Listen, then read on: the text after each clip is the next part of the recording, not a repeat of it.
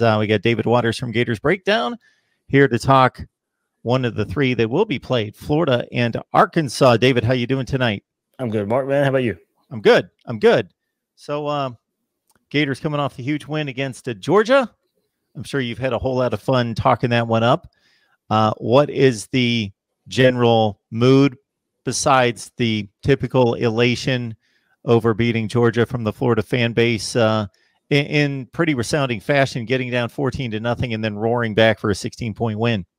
Yeah, roaring back, getting that big victory. You got control of the East now. So basically the message right now, Mark, is don't let up. You can't get too high after beating Georgia last week. You still got half your season left. 5 games now, more than likely 6 with the SEC championship game there. So, look, it won't be hard to get up for Arkansas. It shouldn't be. You got that big victory over Georgia, and look, you're going to get your former quarterback. I mean, so at least everybody on this Florida team right now knows Felipe Franks. They know him very well. He was a quarterback for this team. So, since 2017. So it's very interesting that when the SEC announced a new 10-game schedule, I wondered in the back of my mind, would this game be scheduled with Arkansas because of the Felipe Franks thing? Now, don't get me wrong, that's not why it was scheduled, but I was going to find it very interesting if they did schedule it because of the Felipe Franks storyline there. So, yeah, Mark, it mainly is, you got the big victory over Georgia. You just can't get too happy. You got to move on, and I don't think it'll be that hard to move on given that you're facing your former quarterback. Well, it won't be a packed house, of course, at the Swamp, but still we'll get a little taste of whether there's been a lot of love lost between Gator fans and Felipe Franks. Of course, he had a love-hate relationship with the fan base down there during his time as a Gators quarterback. You certainly saw development with him under Dan Mullen that really underlines what Dan Mullen's all about and his capabilities. We could go through from his time as a coordinator onto Mississippi State on through, and we see Felipe Franks, and the number I'm going to throw at you is one that you know well: 9 TDs and 8 picks the year before Dan Mullen, and then 24-6 TD to pick ratio under Dan Mullen. So what did you see in Felipe Franks that I would think that he's carrying through in his stint with Arkansas? Yeah, it is a lot of the same things. Has the big arm, but not asked to throw down the field a whole lot because he's not that accurate. He can throw it down there. Don't get me wrong. He can throw it 75, 80 yards. no problem. But, hitting somebody in that 75, 80 yards has been the issue. So it's still, a safe version of football. Arkansas likes to still run the ball, much like you go back 2 years ago with Florida. It was the Jordan Scarlett, the Michael Pirine show. And then as the season went on, Felipe Franks was asked to run the ball a bit more as well. Very instrumental in that comeback versus South Carolina that year after you were coming off of losses to Georgia and Missouri. And, Felipe Franks scored the touchdown that game, shushes the crowd, and some of the crowd was not too happy with that. Some understood why he did what he did at that point of his career. So, yeah, went on to win, 10 games and led Florida to a victory over Michigan in the Peach Bowl that year. Mark, the big thing is the coaching staff loved him and his teammates loved him, and that's really all that mattered. I mean, and he played. If he didn't have a good game, it wasn't because of his own fault of not trying. He gave all he had as a Gator. Most of the fan base hated to see him go, but understood why. Hated to see him go. Kind of the way it played out. You wish, it would have worked out better for him, but you understood that Kyle Trask was playing better. Kyle Trask was going to be the quarterback. There was no fault in Felipe Franks leaving the University of Florida. So, but yeah, he's not asked to do a whole lot. I think he's a great leader. I think that's why Sam Pittman kind of, I won't say fell into luck of getting Felipe Franks, but I think it was a good idea to get a quarterback with so much SEC experience. And one that I think a team gravitates towards. And that's kind of the way Felipe Franks is. So I think his teammates play hard for him. And I think in one way of his play elevates everybody around him too. But I think it's more because he's such a gravitational type of personality on a team that I think everybody wants to go play for him. And I expect to see that Saturday as well. And it's been fun watching Arkansas play. It's been fun watching their story unfold. They're not going to be competing for any championships or anything like that. But considering where they've been for the last 2 years, not even getting beat around by the SEC, But when you're in the SEC, and typically Vandy's the only one that delivers this, you can't step out of conference play and beat the group of 5 teams. And they'd lost to the North Texases and Western Kentuckys and Colorado States and on down the line over the last several years. And they're a fun team to watch. They're letting it all hang out. They're having fun. So they're certainly not going to let down. They're coming off a nice win against Tennessee, down 2 scores in the first half. But going to the Swamp, the Gators coming back off their biggest win in years, the proverbial letdown scenario. Yeah, it is in the back of your mind, but I think it's a good thing that they are playing Felipe Franks, because I do think it's a reason to get up for this game and not kind of let it just go by the wayside here. You know, kind of just even looking at Arkansas and kind of what they're doing. You mentioned a game versus Tennessee last week, down 13-0, and they come back there.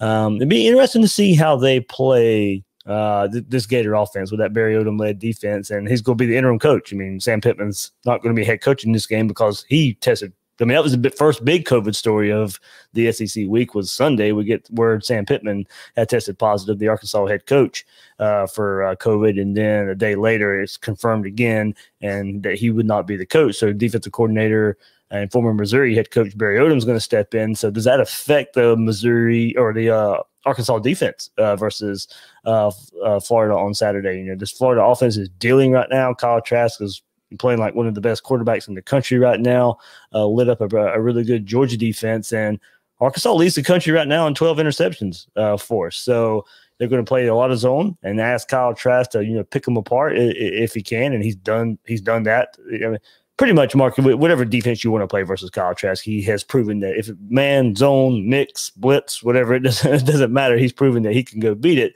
But, one reason Arkansas has those 12 interceptions, a lot of college football quarterbacks just can't sit there. They want to go for the big play a lot. They play a lot of zone. They don't give up big plays. They just let deep offenses dink and dunk around the field, and somebody gets impatient and they throw an interception. Well, Kyle Trask hasn't done that. He plays within that. He has no issue dinking and dunking and then letting the wide receiver break a tackle and then go for 50 yards, or if it plays out that way. So I will be interested to see if they, with 12 interceptions so far this season, if they can force Kyle Trask into one or two of those and make a closer game of it. But they also Arkansas has one of the worst run defenses in the country, one of the worst run defenses in the SEC. This might be the game we see the Florida run game kind of solidify itself. So played pretty good versus Georgia last week. When they needed a run, they got the run. And that was a big key for me last week in that previewing in that game with what Georgia was missing. Well, now they're playing a run defense that's not so great. So can you take a couple young offensive linemen that got some playing time versus Georgia last week, insert them into this game, and then go run the ball versus one of the SEC's worst run defenses?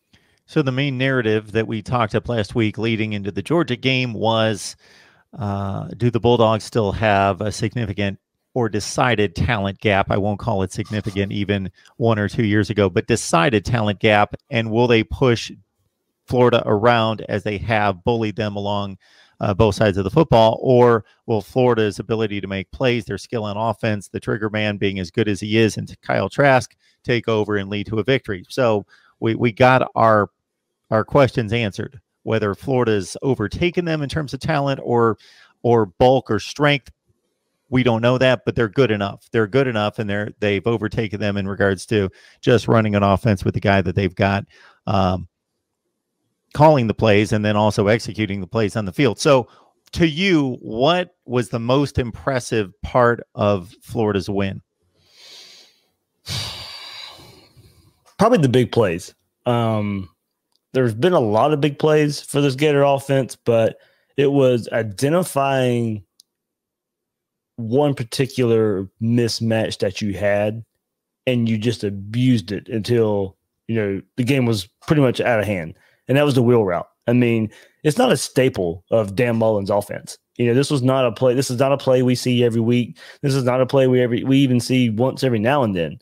But there was something Dan Mullen and Kyle Trask and that offensive staff and everybody on the offense identified, whether it be in those couple of weeks they were hit by COVID or something, whatever they had seen from this Georgia defense at some point in the season, maybe even going back to the Alabama game, that they could take advantage of. And it was Florida's running backs versus the Georgia linebackers, and they could not stop it. So probably one of the better coach and better scheme games I've seen from Dan Mullen in his time at Florida. It was, and it didn't matter who the running back was, Mark, whether it be Damian Pierce, whether it be Naquan Wright, whether it be Malik Davis.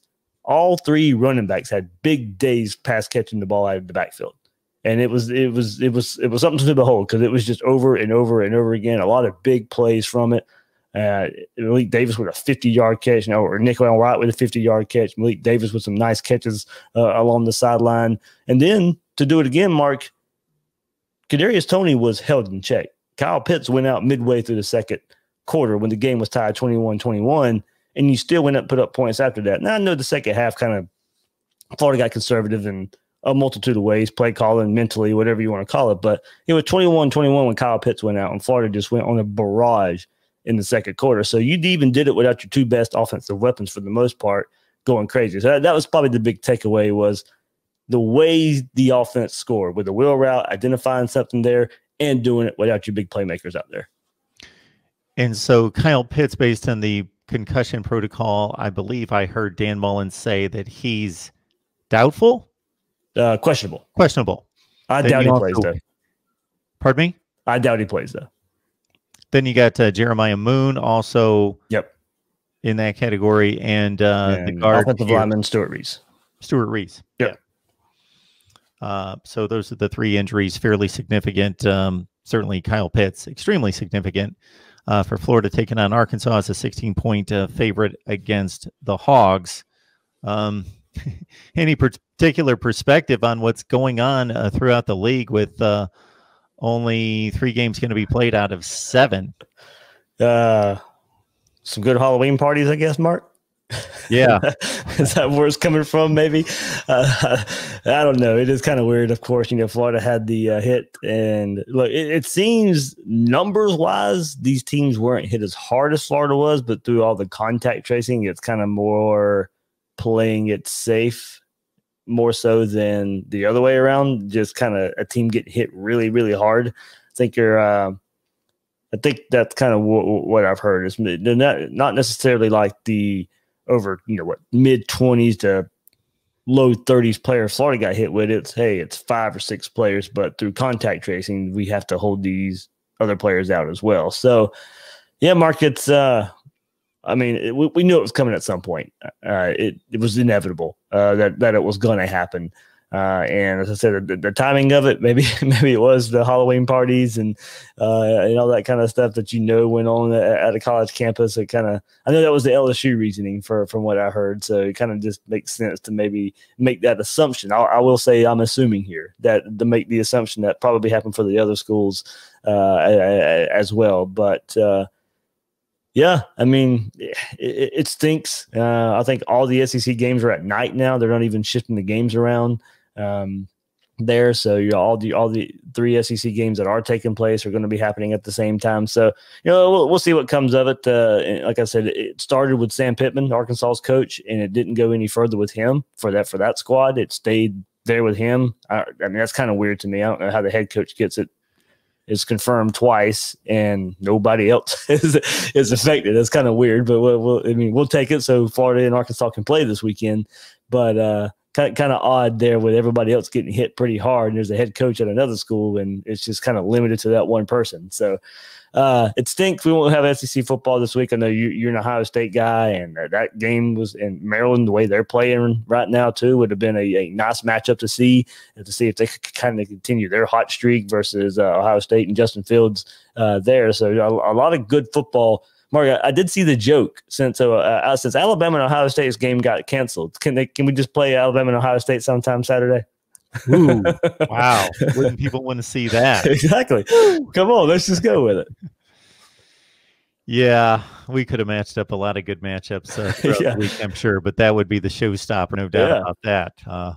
Maybe we'll see it a little bit later. And Mark, one more thing before I go here. Yeah. And what happens with the SEC scheduling now? Florida and LSU were predicted or supposed to play December 12th. That was their tentative date there. Doesn't it make more sense for Alabama and LSU to play that day since it's a division game instead of Florida and LSU?